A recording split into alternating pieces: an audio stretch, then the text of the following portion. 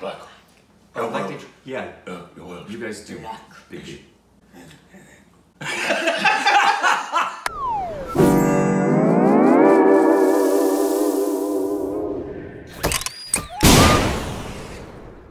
Hey, welcome back to our Stupid Reactions, you idiots. I'm Corbin. I'm Alexis. I'm Ashley. I'm Rick. And today, you can follow us on Instagram and Twitter for more juicy content. So juicy. No, it's not. Love that. But today we are doing a movie review.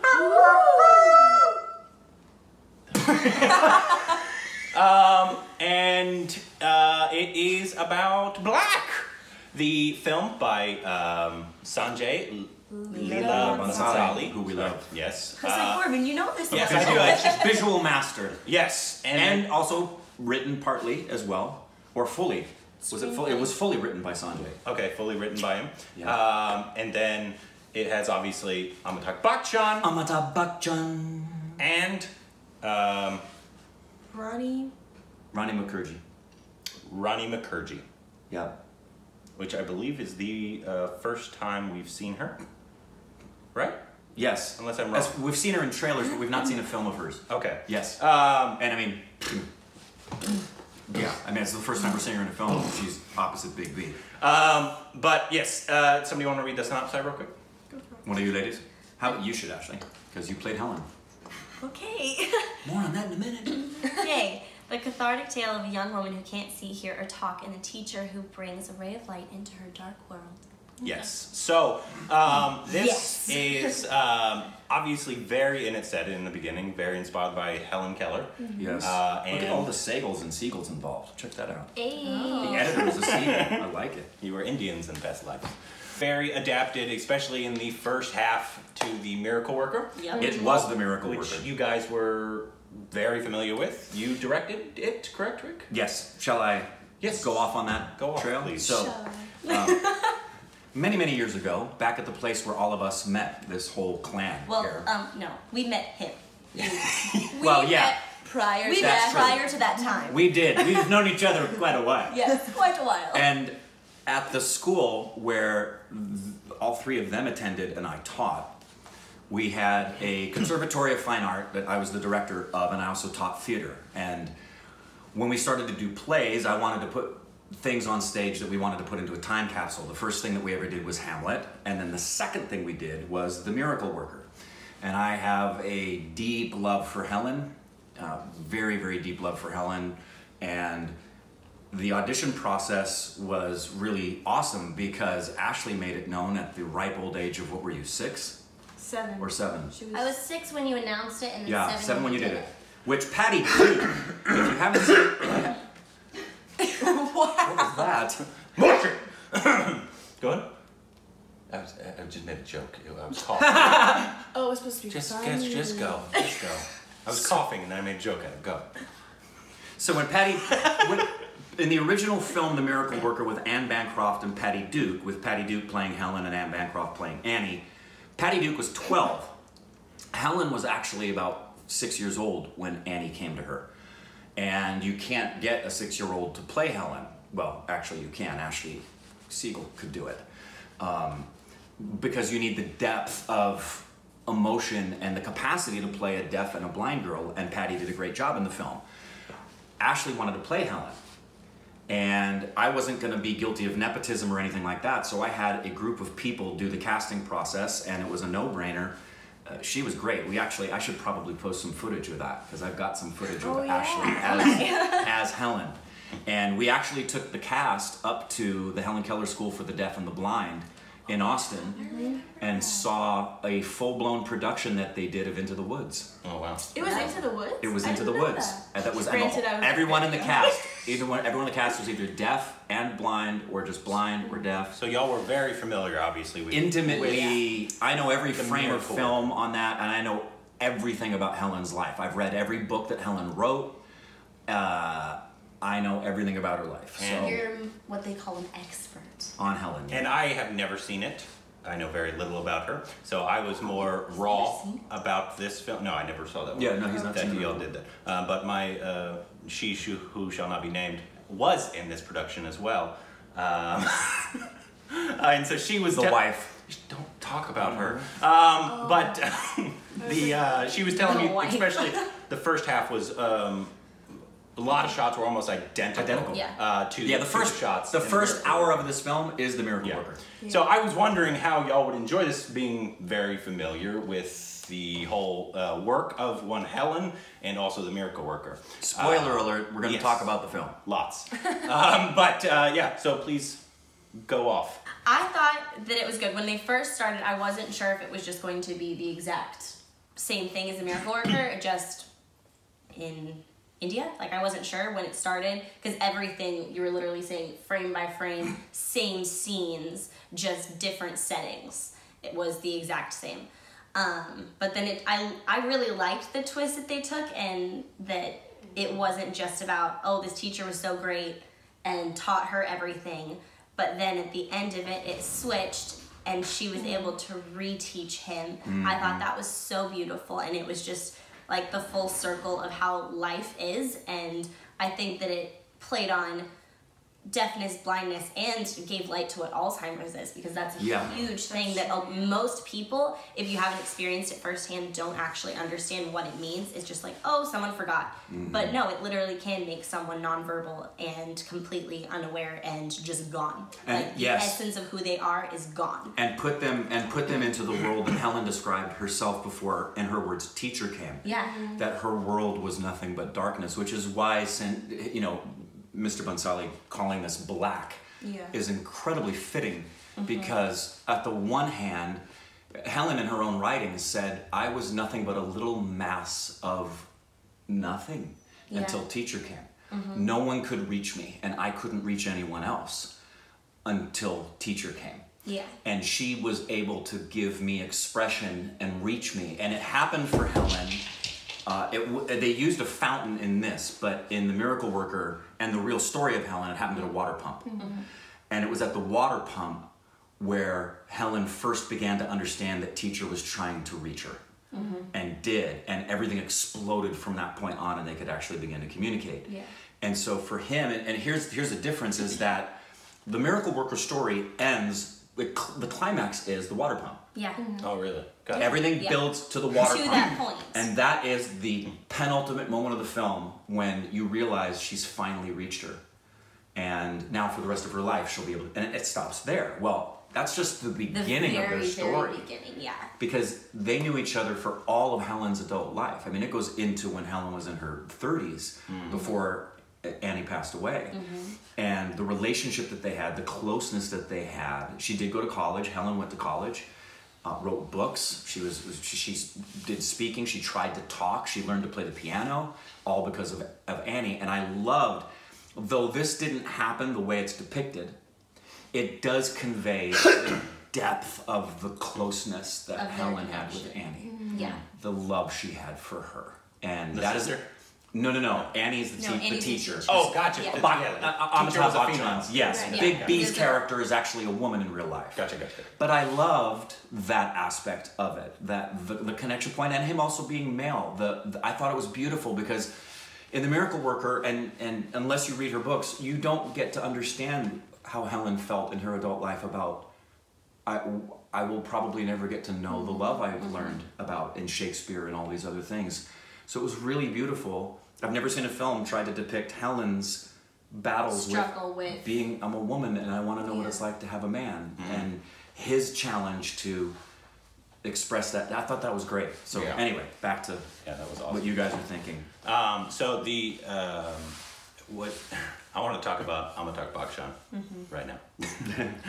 That man is so freaking good. Yeah.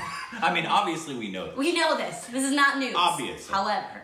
But this is such a different role than what... I mean, it was similar in terms of the quirkiness almost of the Piku. Right. But there's a quirkiness, but totally different. Very different. Yeah, totally different. And also, it was my first experience with this whole storyline as well, of somebody who was deaf-blind.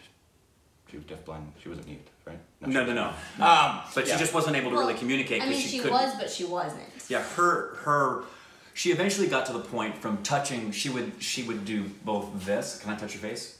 she would do both this, so she could capture the wind coming from the nose and through the mouth, and also feel what was coming through. Feel the vibrations. And feel the vibrations. And then she would also, while she did that, she would put another hand on the throat, so she could feel what the it sound. felt like. And then she herself Would try to began to do emulate that.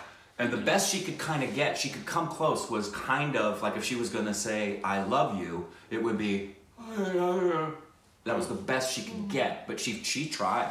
Interesting. I would have loved to talk to her. Yeah. Yeah.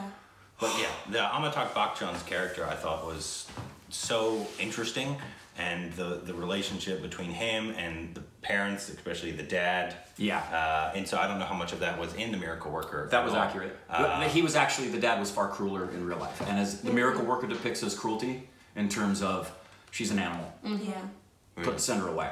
It was the mom who kept her around and actually called for the teacher, because for the dad, she was just an embarrassment to the family. Yeah. Well, that's terrible. Yeah. It was so sad.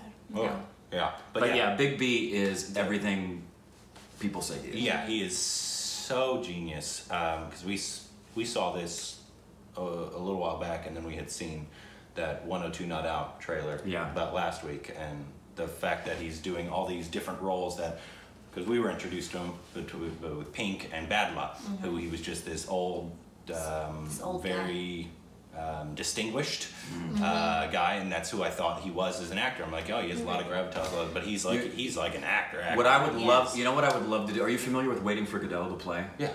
I would love to see Waiting for Godot with Big B. And I want to see that man on stage. I want to experience him.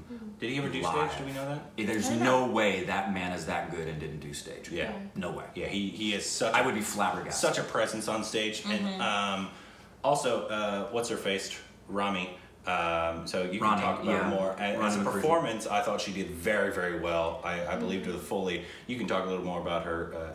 What is it, ASL? Is it ASL? Oh yeah, by the way, guys, this is important to know, and they'll be able to give a vantage point. This is going to be a long review. They both studied and can speak sign language, ASL version.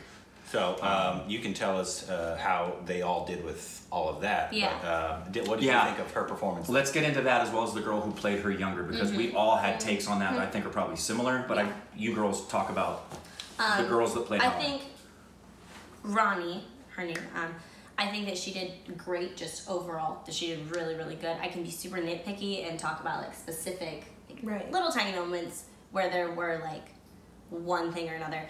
But as far as the sign language, I thought it was really interesting, and I'd like to know, is the sign language in India ASL or SEE? Because I know that in a lot of other places, so in England, it's very different sign language than it is in America, and same with Mexico. And there's a lot of different, it's like languages. There's almost. each country has their own language, so it's interesting that they did it in American Sign Language more as she got older. When she was little, they did it much more signing exact English. Interesting. To teach her that way. So I wonder, in India, is there a Hindi version of sign language or something like that? Or do they just use American Sign Language? I don't know. So that was my question. It was neat because I asked you while we were watching it, I asked you, and you were picking up, because you're gonna have full-on conversations with people in sign language, and the little nuances that you could pick up on. Now, also, I think we all had the same situation. I want to bring up the young actress who played her as a girl. There were, for the most part, here's what I loved about her even more than Patty Duke. She captured what Helen has described of herself as pure animal. Yeah, for sure. Patty didn't capture that. She captured wild. Yeah, and she had moments of frustration, but this girl was just animal. What is her name? She did very, very well. She did very well, and I never saw her break the sensory deprivation. For being a kid, yes, like she did so well. And she was really, younger than Patty Duke was. This was a young girl. Yeah.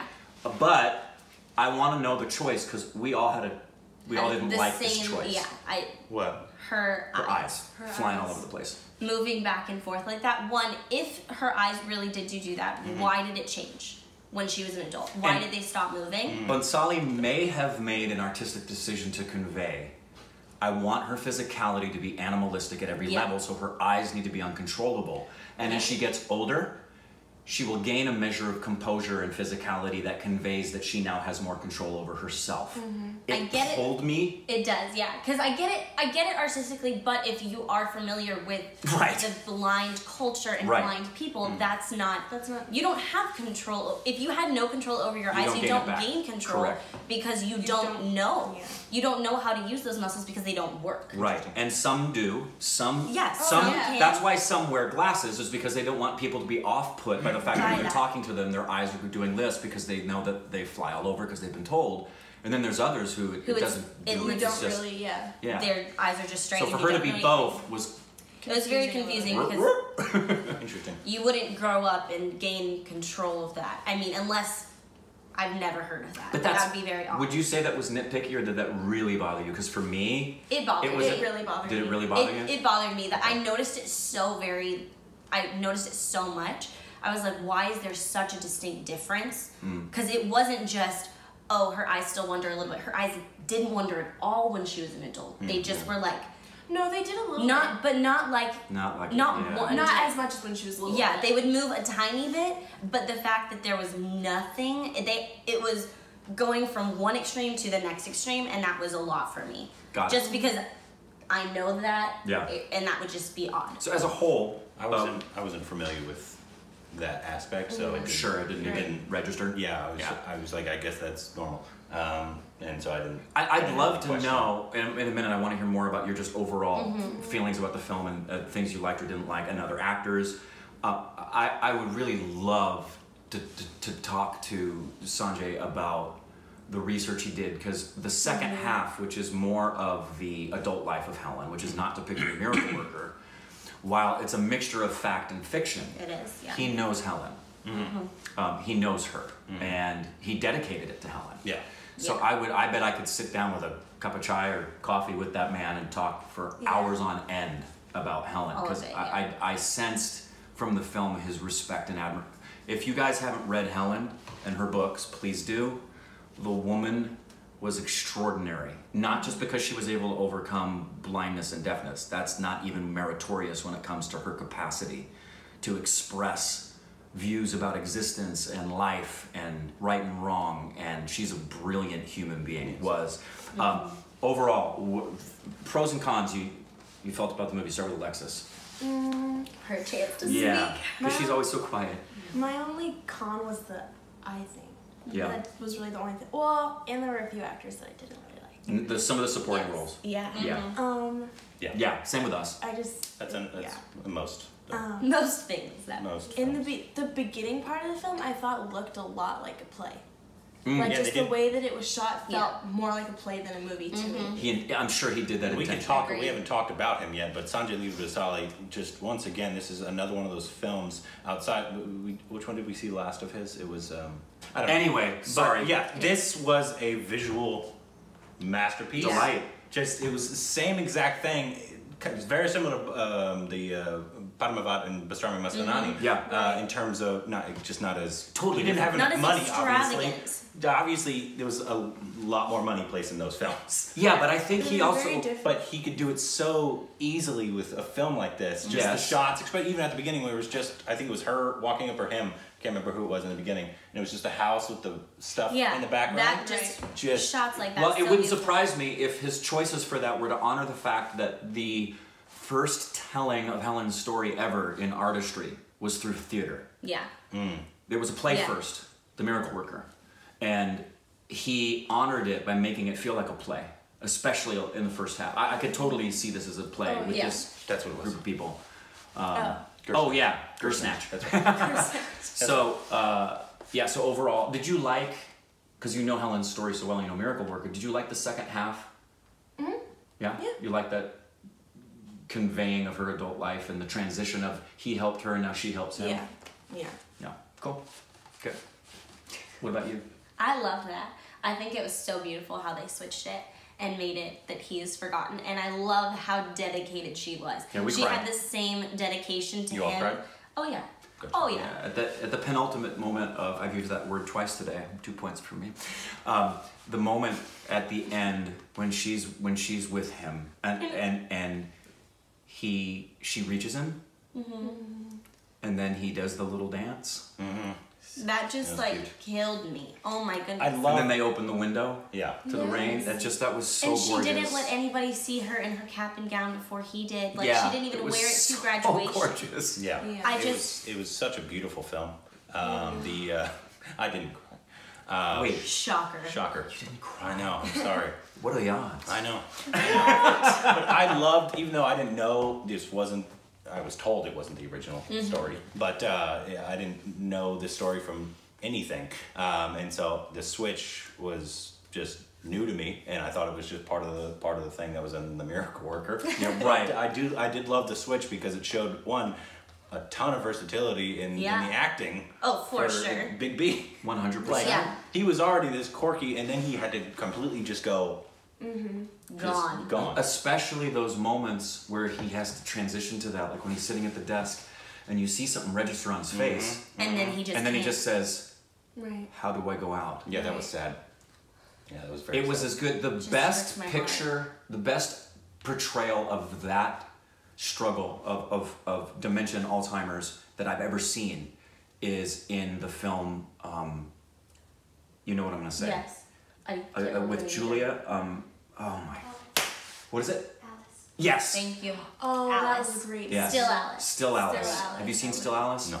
Oh, it's so good. Her portrayal in that, so good. and it's early onset. She's only like in her 40s. Where she's like learning. And you watch her go from discovering she's got it to watching her slowly and just go away, but still being there. Yeah. It's a beautiful story in the same way this is, of that those who know them closest, that even when everyone else may think, man, they're just gone, write them off, they're gone, they know that they know, There's something still in there. They're not gone until that heart stops beating, and they're still there. They're so just dealing his with transitioning of the character. It was my favorite performance of his that I've seen. It was so good. And that's hard. Wow. Because obviously we've seen a ton of great performances from him. Yeah. I would probably agree with This you. is my favorite performance of his. Because while it was difficult. Piku is really great because it was so different from his other roles. And I love his gravitas and the bigness that he has in like Pink and Bad Little.